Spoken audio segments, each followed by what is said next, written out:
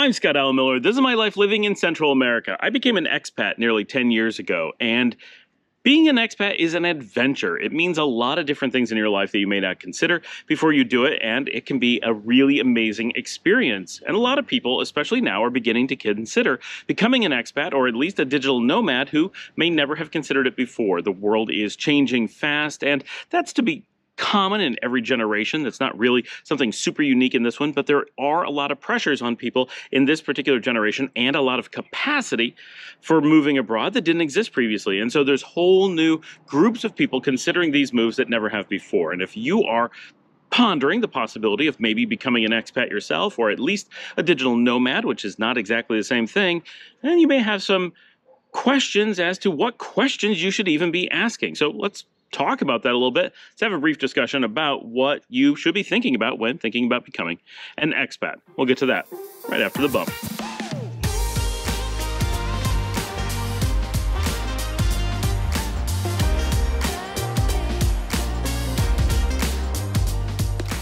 As an expat, we have a tendency to imagine that the entire world of people who are looking at moving abroad and starting their expat journey are somehow doing so because of the same reasons that we did. But in reality, lots of people decide to become expats for a lot of different reasons.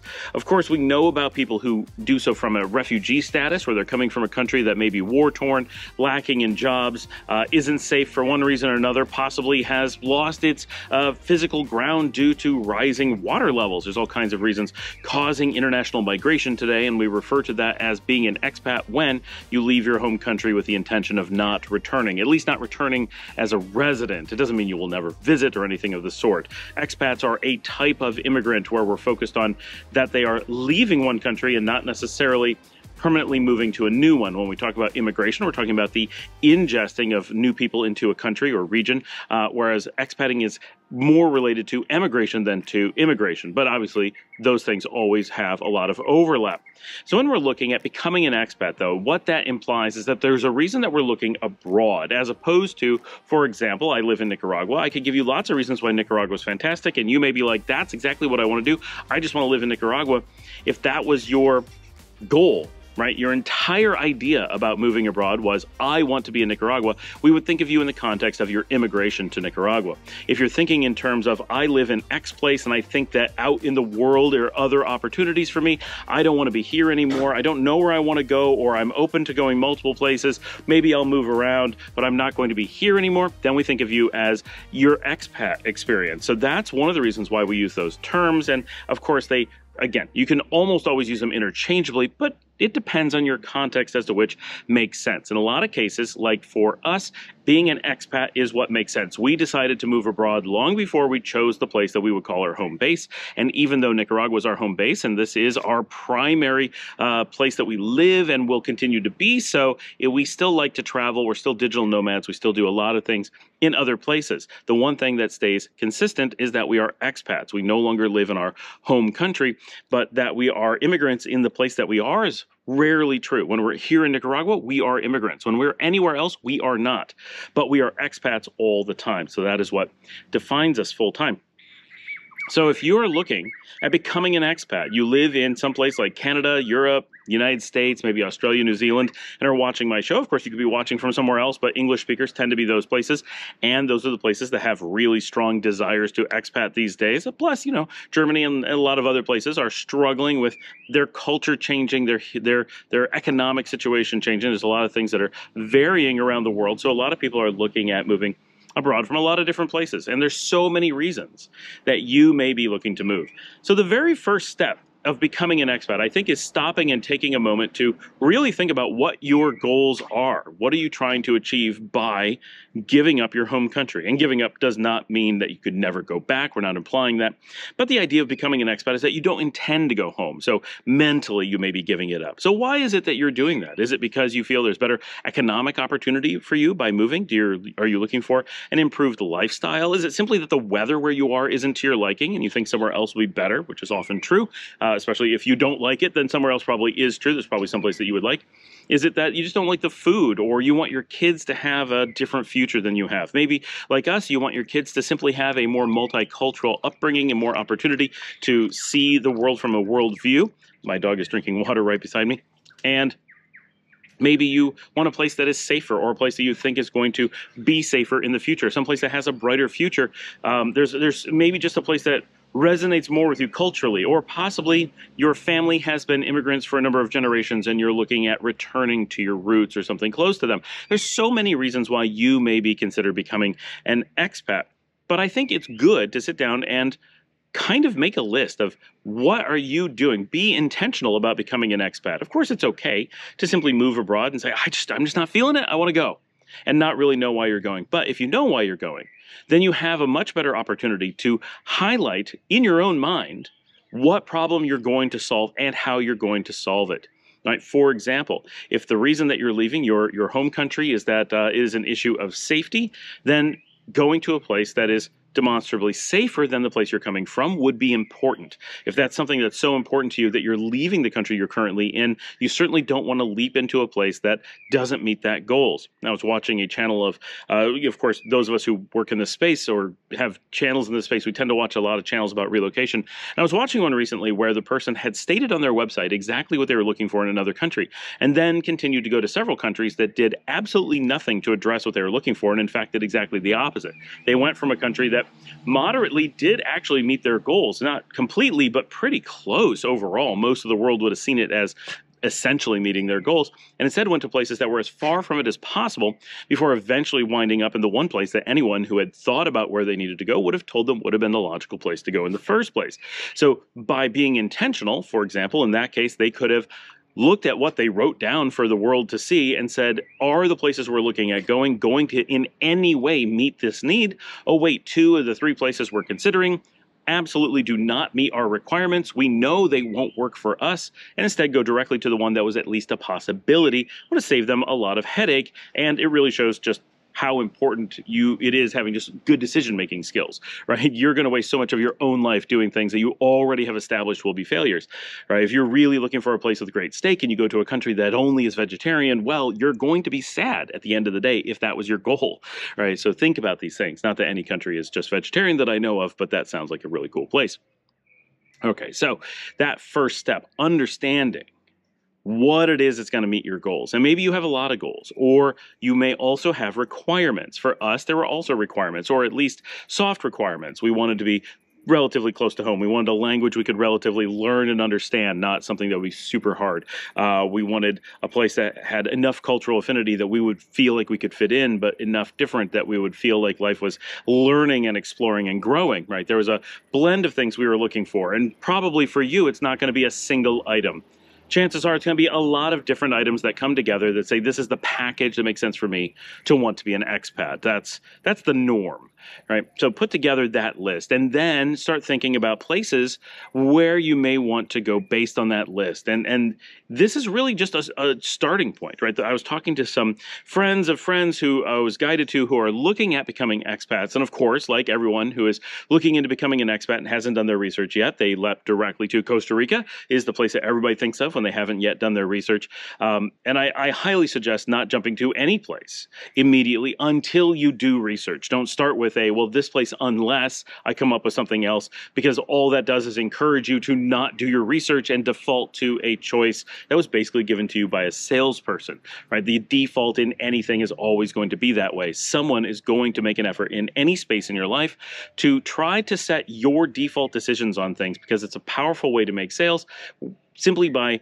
giving you an option to be lazy. And when your brain says, oh, I have this really simple option, why do a bunch of research when I won't know the difference? So I'm just going to opt with this. Well, that's exactly why.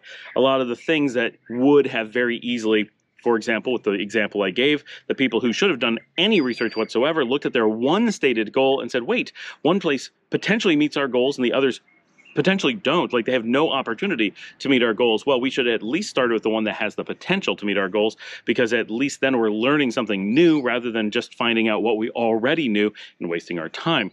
So doing that could be really important for you. And there's a lot of steps here, right? You need to think about where you want to go. You need to think about how will you get home? Where do you need to travel from that place? Is it a place that's going to give you residency, possibly citizenship? Are those things you actually want? Don't just knee-jerk reaction to these things. When I talk to people who are relocating, so much of the time, the discussions that we have involve saying, so why do you want this thing? And they don't know. They heard it somewhere, so they're repeating it. And residency, citizenship, those are things that generally you don't want. You may need them for a specific purpose, but they're not really goals in and of themselves. A new passport in some circumstances can sort of approximate a goal, but it's an extreme circumstance. Less than, say, 5% of people could possibly actually have that as an approximation of a goal for them. But residency is never a goal. It can't be a goal. So if you ever find yourself tempted to say, well, residency is something I want, it implies you don't understand either what a goal is or what residency is, because there's no possibility of residency being a goal or approximating one. It is not in any case a proxy for a goal, whereas a passport can never actually be a goal, but it makes a reasonable proxy for one in some exclusive circumstances. So that can't be the way that you think, and that is a dangerous thing. And when I see people who are heading down a path of bad expating, that's generally what I'm seeing happening, that they have no idea what their actual end goals are, and so they don't know how to evaluate what they're doing. And so you end up with people who say, well, I once heard about such and such a country or such and such a place or such and such a style of working, and they kind of think of expating as everyone does this one thing, or I'm just going to do this default, and they don't really think about it in the terms of taking the entire earth and saying, I'm going to intentionally pick the place that's right for me and my family today, in the future. And it doesn't have to be a single place. It could be, this is where it's good for us now. We're going to move on in the future. That's fine, right? And looking at, does it give me what I want? Does it let me do the things that I want? Or, you know, maybe a great country, but it doesn't let you in. What are your options for getting in? Do you have the resources to do the things that you need to do? How will you earn a living? Have you thought about the greater scope of income, right? A lot of people come down and assume they're going to get a job in the country that they're moving to, but that's not the norm. There are definitely places that let you do that. There's definitely times that makes sense, but it's not the majority. No matter where you're moving in the world, it is unlikely that you're going to want to move and take a job in that new country. When we're looking at Europe, that tends to be the one spot where that's a common occurrence, that Europe is super expensive and often looking for workers. The same thing if you're moving to the US or Canada, very expensive places that are often looking for workers, and you're generally able to make those places function because you're able to take a high-paying job in a high-cost location and live more or less okay because you're putting those things together. That works because they're expensive places that need workers. Most of the world isn't so expensive, and most of the world doesn't need workers. They don't need extra workers. And so that seems like a really obvious thing when you're first becoming an immigrant, that you're like, well, I know immigrants who come to these places and they're looking for jobs and they get jobs and that's their driving factor. If I go elsewhere, it must work for me too, right? And we miss that those are people generally, and by generally, I mean 99.9999% of the time, people coming from very low income countries, people moving to very high income countries, people moving from places that don't have enough jobs, moving to places that don't have enough workers for the jobs that they have. And even with that incredible imbalance, the success rate of immigrants coming to those richer countries and making enough and being happy with their decision is way too low. While it's definitely works sometimes, it fails so much of the time. And then when most of my audience would be looking at that, they're saying coming from a place that has a need for workers and pays really well, and moving to a place that doesn't pay well and doesn't need workers, we should be saying, oh, the factors have flipped. We need to change our thinking. But we often say, well, it worked for immigrants to come to this country, so it must work the same way for me to go to this other country. And that is not at all how it works, because we're looking at the end results rather than the process by which those end results were arrived at. And that's always a bad decision, right? Memorizing someone else's decision and assuming it applies to you. And the example I give to this is my friend John is going to drive to Walmart, and he gets directions from Google. It says, go to the end of your driveway, turn right, go to the end of the street, turn left, go 5 miles, and it's on your right. And then I take those same directions and leave from my house, and I don't end up at a Walmart. I end up in the middle of a field somewhere. And I say, I don't understand. I followed the exact same directions that John takes every day, and it works perfectly for him. Why doesn't it work for me?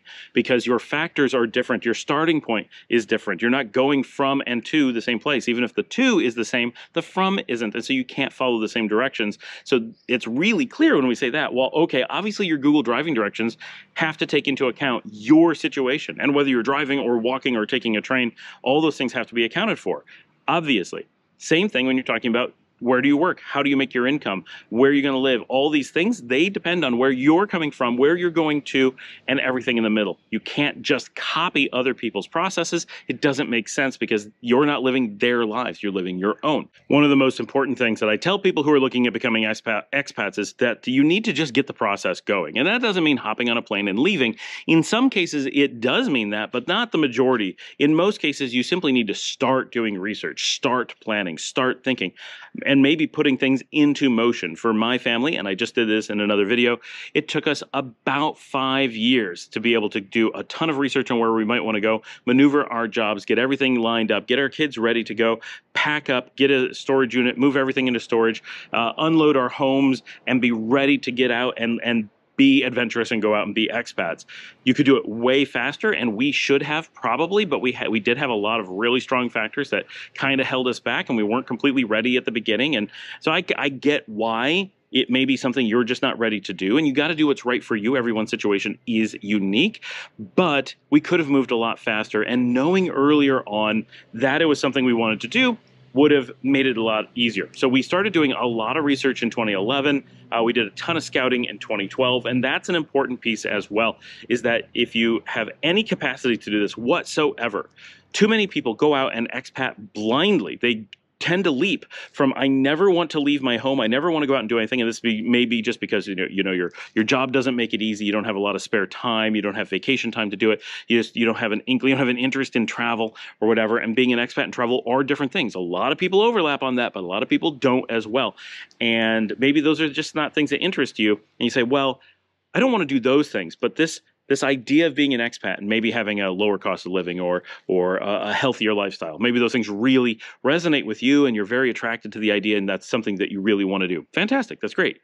But there's a tendency, a way too large tendency to have that desire and leap from, I've not visited, I've not traveled, I just don't have any experience, to, and I've packed up and I'm moving. And that, while it can work, and I applaud people who are so brave as to be willing to take that adventure in such a way, I highly recommend against it in all but the rarest of cases, because it is so shocking the first time you end up in a new country or a new town, and there's so many factors you may not have considered that if you don't see it in person, you're very likely to make really big mistakes. And mistakes meaning where you end up unhappy, maybe lose a lot of money, and have to come up with another answer to your life, often in a situation where you're less than prepared to make the best decisions with a good amount of planning and savings and so forth. So you want to do as much as you can ahead of time to get things right. And it doesn't mean that you're going to get it right, but hopefully you're going to fend off getting it wrong and get it almost right, right? It's a different kind of thing. You want to make sure that your decisions are at least close. For example, maybe you come to Costa Rica and then you decide that, well, Panama is a better blend for you. It's not that far away. Yes, you can move on from Costa Rica to Panama. Yes, you learned some along the way. Yes, you wasted some time, probably some money, but at the end of the day, it wasn't that bad. And Costa Rica wasn't bad. It just didn't end up being the exact right place for you.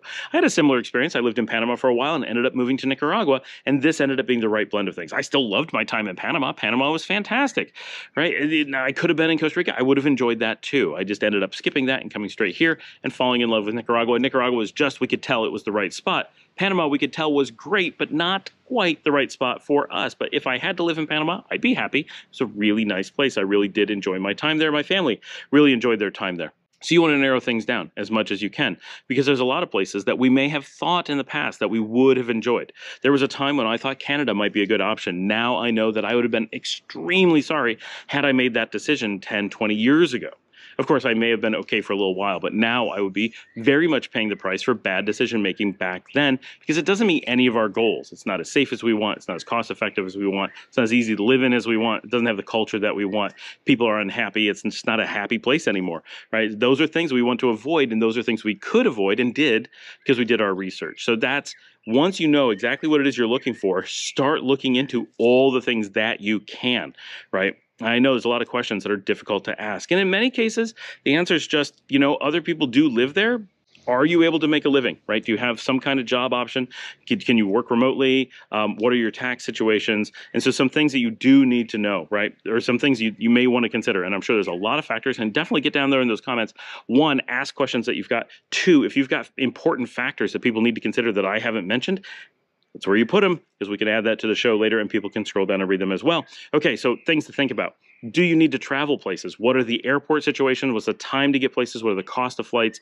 What are the availability of airlines? Things like that. Maybe you don't need airlines, maybe trains, cars, whatever. What's your transport situation? As an expat, there's a really good likelihood that you're going to need to travel some. Maybe it's back to your home country, maybe to other countries. Do you want some flexibility?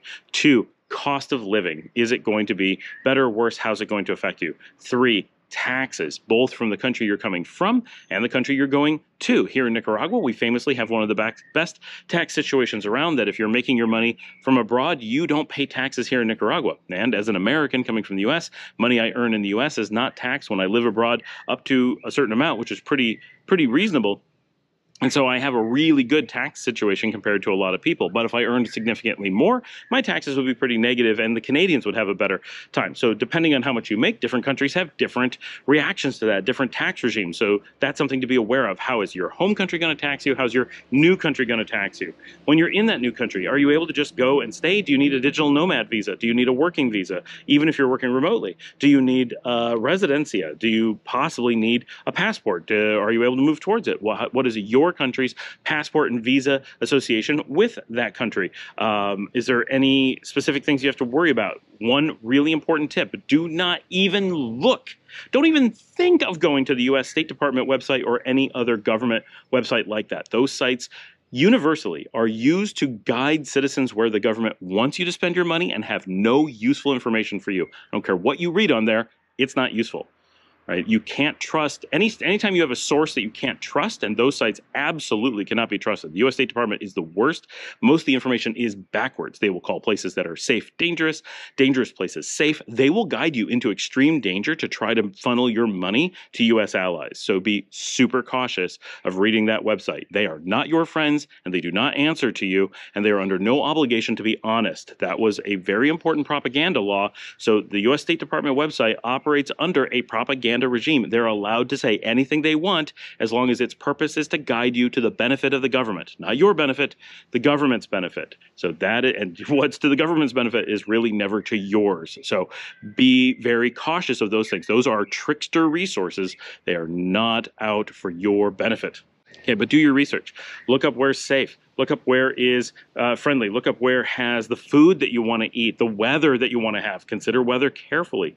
Consider access to whatever it is that you may want access to. Do you need access to beaches, mountains, lakes, oceans, amusement parks, loads of restaurants, video game arcades, movie theaters? You name the things that are important for you, start listing those. And then ask yourself, are these things that you just want, or are they really important, right? And then make sure the places you're looking at going are going to have those or not. Do you need to use public transportation, or do you want to drive yourself? Do you need to own a car? Which sounds crazy, but to a lot of people, especially from North America, we're brought up so much owning vehicles that we sometimes really heavily prioritize the ownership of vehicles. So, no, I'm just not comfortable if I don't own my vehicle. That's okay, but that's a factor you need to consider. Is that something you're going to be able to do? A lot of these things here in Nicaragua, they work out great for us. We're allowed to own vehicles. We can own property. That's another thing. Do you have to rent? Can you buy? Do you want to buy? What's the real estate market like? Is it safe to buy? Is it easy to buy? Do you pay a super amount of taxes? Are there limitations on foreigners? These are all things you need to think about if you're going to be moving to a country. Now, if you're only planning to rent, most things you don't have to worry about. But if you want to be there long term and that leads you to wanting to own as well, which it does not necessarily, then you need to be aware of that. Is the country on a good path towards getting better and better, or is it getting worse? Countries have ebbs and flows, and just because a place is getting worse doesn't mean you should rule it out. Maybe you shouldn't even consider it to be that bad of a thing. A lot of times, as an expat, a country that's not doing well can be very beneficial for you. You can take advantage of lower cost of living or whatever that happens, or just the shakeup.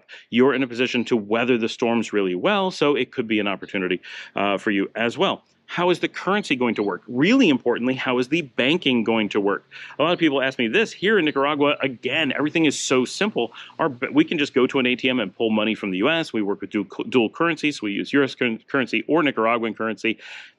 We can just do anything anytime. We don't have any limitations on that. It's so easy. But if you're working in or living in Bolivia or Argentina as examples, those are places that don't use U.S. currency or any European, North American currency. They have their own currencies. They have very heavy restrictions on bringing money in from the outside. Not that you can't, but those are things you have to make sure you have a mechanism for. You can have $1 million in the bank, and if you can't get it into the country you're in, you're going to be living like a pauper. Now, sure, your money's still safe in a U.S. bank, presumably, Canadian bank, Western European bank, whatever, But if you can't spend it, what's the point of the money, right? You may be like, I'm starving. I can't get enough money to buy food. I can't pay my rent because I don't have a way to get money out of the ATM. So those are things that you just have to think about. Is it going to be a country that's very easy to deal with or very hard? And a lot of times you can answer huge swaths of these questions all in one go by visiting a country for a few weeks, maybe a month or two, putting in some time, going around traveling, renting an apartment if at all possible, Airbnbs if you can't, checking out every little thing. Be aware, simple little things like in Bolivia, the power is still on the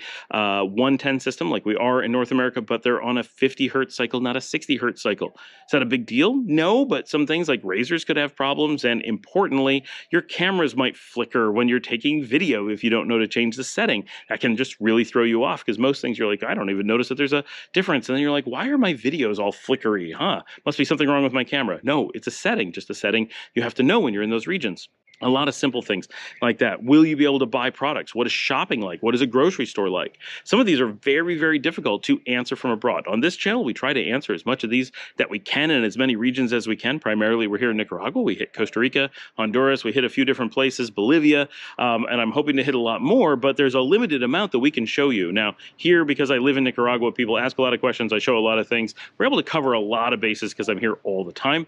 But even here, there's a lot of things that will still potentially throw you off. And going to the grocery store and going, oh, this is what it feels like. This is what checking out feels like. This is what the aisles feel like. You can watch them in my videos, but actually doing it sometimes gives you a little bit more realistic feel. And sure, you can watch the videos and say, okay, I know I can handle this, but then actually doing it, the question is, do I want to handle it every day, right? There's just all these little questions that you need to be thinking about. So there's all those things. And then there's things like, is there a stormy season?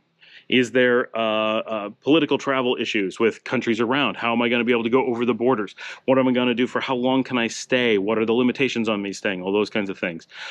There's a surprising number of questions that you could be asking, but in most cases, it's so difficult to get good answers that you really do want to put in some time on your own going to a country and just exploring and discovering it for yourself. A lot of those things you can answer on the ground definitively, whereas if you go online, there's a lot of misinformation. Like it's common to say that in Nicaragua, you can't own a car. Well, semantically, that's correct. You cannot own a car under certain types of tourist visas, but you're under a tourist visa. Why would you want to own a car, right? And generally, you don't. Well, what if you're under a tourist visa and you do want to own a car? Well, then just form a company and you can own a car. Oh, is there any limitation on that? No, just form a company anytime. You can form it before you come here. Oh, so I can own a car? Yes, you can have a car that is owned by you because you own the company that owns the car, the transitive property of ownership. But if you want to say, can you put a car in your name? Oh, no, it's in the company's name that's in your name. Ah, a semantic trick. So someone who wants to convince you you can't have a car will say one thing, and someone who wants to convince you you can have a car will say another. The reality is it's very easy to come here and own a car that you can drive. But is it in your name? No. So you have to be careful what you're asking. And this goes back to goal level thinking. Make sure you know what your goal is. I want to be in possession of a car that is mine that I can use to go where I want to go. Oh yeah, no problem. I want that to be in my name. Is that really your goal? If so, no. But if that's not really your goal, then you're all good, right? And people often state that because that's not really their goal, but it's an easy thing to say. Right, that's often why goals are misstated, because an actual goal is sometimes hard to define and even harder to state, whereas something else is very easy. Oh, I need a Texas driver's license. Oh, well, that's hard because this isn't Texas. Oh, I need a North American driver's license. Oh, that's easy. You can just go get one down the street. Ah, okay, right? Like you just have to think about what your actual goal is. I want the right to drive. Oh, here's how we solve that. Right. So thinking through the things that matter to you as best that you can and looking up as much as you can. The last thing that's super important for someone who's considering becoming an expat is that the world has become full, and it probably was before and I just wasn't aware of it, of people who prey on potential expats. This is a very common area, especially now, I think, because there's so many people who are panicking because they're seeing the economies in the north, the global north going poorly. They're seeing that governments are becoming very authoritarian.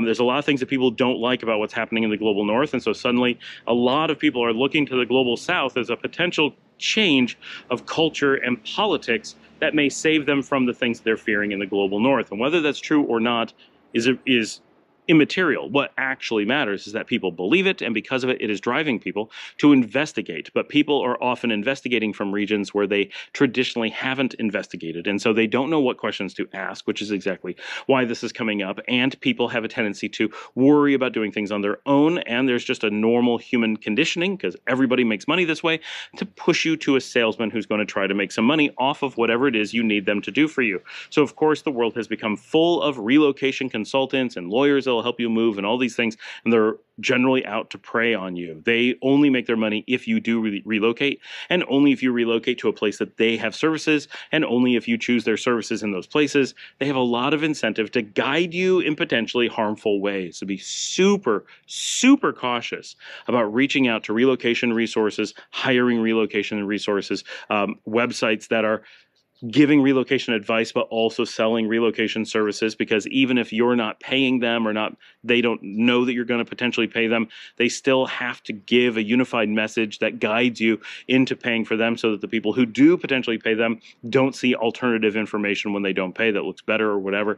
So there's just this massive push, and talk to like generic expats, talk to nearshore living, right? When you talk to resources like this, they say, everywhere you turn, there's somebody, and they're financially incentivized to sell you on this idea. And you got to be just so careful, because they're going to sell you on the idea. You got to have residency, and you got to have a lawyer to do it, and you got to do it in this way, and you got to do it before you get there. Why is there this sense of urgency? Oh, that's part of a con, right? Standard con: create a false sense of urgency, create false needs, false fear. Right? Oh, you're not going to be able to live without residency. You got to get it before you go. You got to do it through me. Once you're there, it's too late. None of that's true in most cases, right? Do your research, talk to people on the ground. But we see it here in Nicaragua. There's constantly this false sense of urgency to get people to reach out to fake lawyers, or not very honest lawyers who are going to charge a lot of money for something that if you were here on the ground, you'd realize often you don't need. It doesn't work the way that you think. You might need completely different information. It's a different time frame. It's super cheap. You could have done it on your own. It's free, whatever. Like, it's all these things that you learn once you're here. And Nicaragua is an extreme that you just come and you explore and you learn as you go. Not every country is like that. Mexico tends to reward people who get their residency ahead of time, for example. Nicaragua punishes and wants you to come and get your residency once you're here. At least that's how the system works. So those are very divergent processes. You have to be aware of what makes sense in those countries. And so be careful, because the people who are selling relocation services, they're salesmen, and they're financially incentivized to mislead you. Maybe the thing that you need is the same thing that they sell, but if the question is the thing you sell what I need?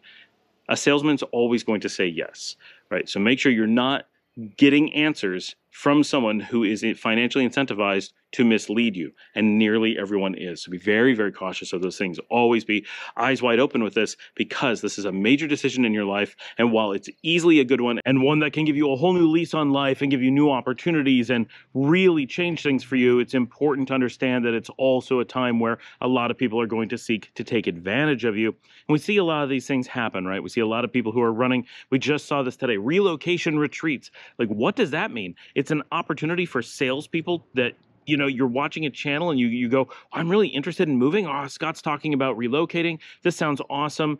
And, but I'm afraid. I don't want to do this on my own. I need resources. And that's reasonable. But then you find people who are relocation assistants, and they make their money by preying on people who are panicking but want to relocate, or people who feel they need a plan B. They've already been given that feeling, and then they're really often salespeople, and they need to find ways to get money from you. And then maybe they'll host a retreat or some kind of conference. They'll get you there, and what's in that conference? It's full of people who are selling you additional services, right? Maybe they're shipping products for you. Maybe they're lawyers and going to get you citizenship or residency and those kinds of things. And it's way too early to be meeting those people. It's way too early to be discussing things, and you don't want to be meeting them in a whole bunch of salespeople coming after you as someone who is just starting to relocate. You need to get into a country, learn some things, meet some people, have some resources to protect yourself before you start letting all the salespeople in. In any other walk of life, you wouldn't jump right into having salespeople take over your entire mindset before you have any idea what you're doing. Same thing goes here. treat it the same. Sorry, I had to switch cameras. It started, the camera died, the battery died, and then it's the next day and it's raining, but I had to finish up the video. So I don't want to make you worry about relocating. Relocating is very simple. It's something you can start doing. You don't have to get involved with relocation services. Once you have an apartment, so many countries are so safe and easy to move to, whether it's just temporary, and maybe you're going to test the waters and see before you're going to make a big move. Maybe you need to do some travel. There's a lot of things you can do to dip your toe in. And I know that I had that video recently. It's like, don't dip your toe. You got to jump in. But you do need to do some research. You got to figure out why you want to relocate. You got to figure out what is going to work for you, what isn't going to work for you. Make some lists. Figure out what regions of the world area to start looking in, narrow things down, and then jump in, right? You do got to do research, but then once it's time to, so dip your toe into the overall research pool. But once you know you're going to relocate, figure out where you're going to start and give it a try. But be cautious because you will be targeted. There are so many channels where people are selling services. You watch it and you're like, boy, I don't know, this person feels like a salesman, and then it hits you. Oh, I've got a friend I can advise them. They can help you get your residency. Oh, I've got a conference you should come. Oh, I've got a tour you should do. Right? There's always a thing that they're trying to sell you. Watch out for that stuff. Are they just trying to get you to want to do relocation because they've got a relocation service to sell you? A lot of people who are talking about it are doing that. So just be cautious of where you're getting advice from. Make sure it's someone that you know is actually trying to advise you, not someone who is using that to get you into a position where they can try to sell you something more. But trust me, relocation for so many people ends up being such an incredible thing. If it's something you're considering, if you know you're the wrong person for it, chances are you would never consider it. It would never cross your mind. Say, well, why would I ever want to do that? If that's your feeling on it, then chances are you shouldn't. But if you say it and say, wow, I'm so interested in exploring the world. I'm so interested in seeing what's out there. I so want to learn more about myself, about a new place. I so want new opportunities or just a chance to live on a beach and have things cost less, right? If those are your reactions, then chances are relocation is going to work for you. It's always an exception. But by and large, right? If you react one way, you probably shouldn't go any further. It probably doesn't make any sense for you. And if you react another way, it probably does. Thanks for joining me. Like and subscribe. If you'd like to help support the channel, you can buy me a coffee at buymeacoffee.com/Scott Allen Miller. And as always, I will see all of you tomorrow. And can you watch another video? That'd be pretty cool. Doesn't have to be one of mine, but one of mine would be even better than someone else's. But anything that you watch now helps the algorithm know that this video got you interested.